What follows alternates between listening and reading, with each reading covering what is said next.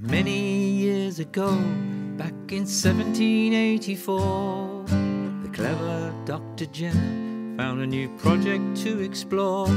Could a hydrogen balloon be launched into the air if he chose the right ingredients? There was so much to prepare on that 2nd September day. This is Berkeley Castle, the inner keep, where Jenner, 240 years ago, launched the first hydrogen balloon from this very keep in Gloucestershire. So today we're hoping to raise the balloon that I've got in the background here, using helium rather than hydrogen as a commemoration of that first flight. It's a great privilege and an honour to be here representing the city of Gloucester on this exciting and special anniversary. The spirit of aviation, such is the title of the statue which stands in the centre of Gloucester to commemorate Gloucester Aircraft Company. My mother worked there and my grandfather served with the RAF, so I suppose you could say that the spirit of aviation is very much in my genes. I have always felt a kinship and a fascination with it.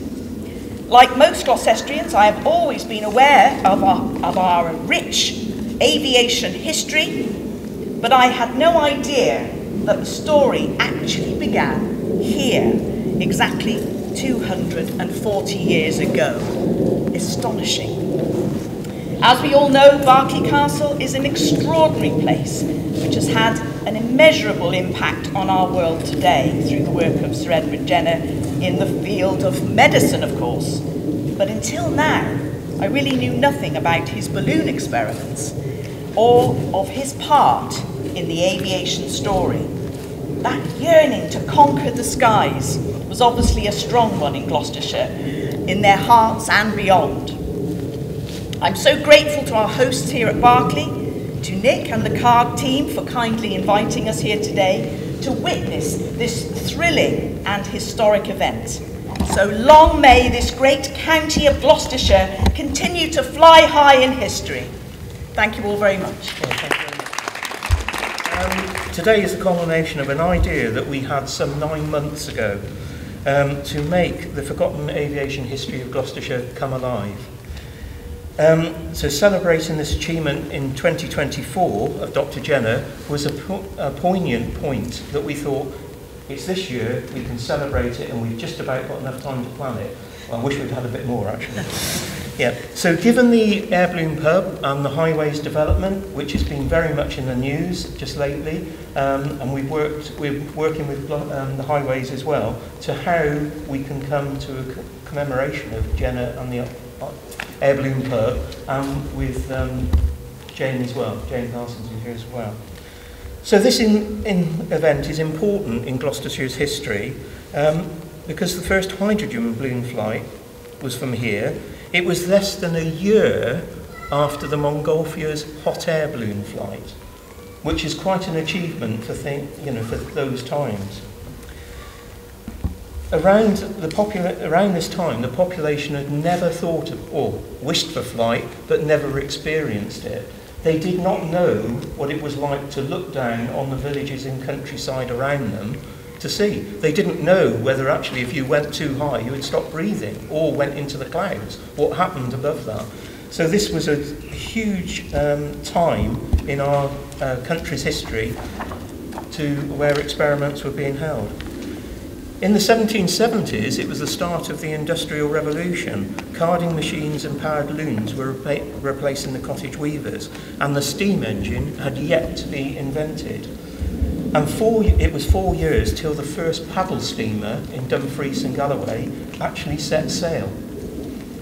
Jenner's 2 flights using a balloon, based on the work of Caleb Parry, who was in Bristol and a friend and scientific researcher with Jenner, achieved the first notable achievement of his balloon in Bristol, and Jenner wanted to repeat this in Gloucestershire. He was awarded a medal by the Montgolfier brothers for his achievement in carrying out this balloon flight, which is quite a celebration.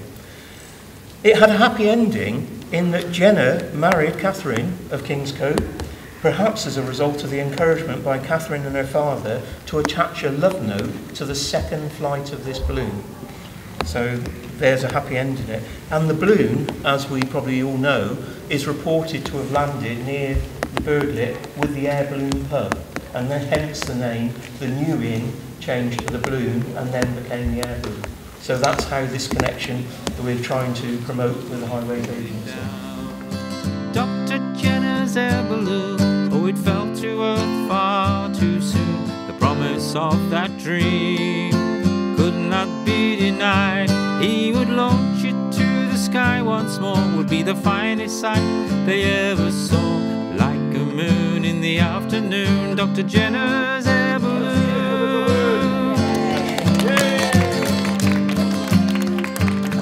It was a lucky place to land, where the balloon fell from the sky. For Catherine of Kingscote. We talked about it for quite a time and finally got together.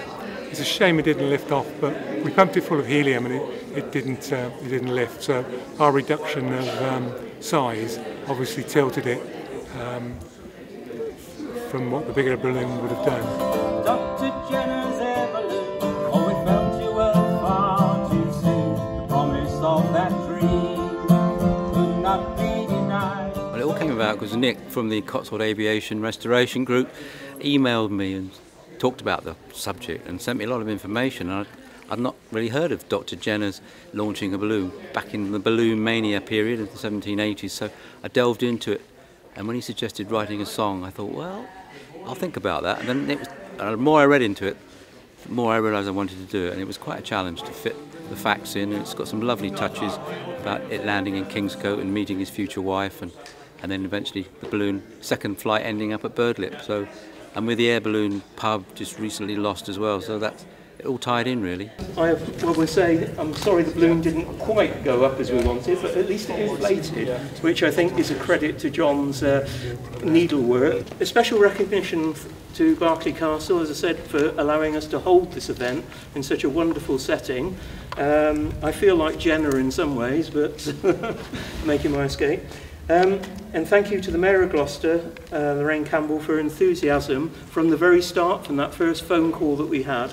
You've been so supportive and enthusiastic for this event.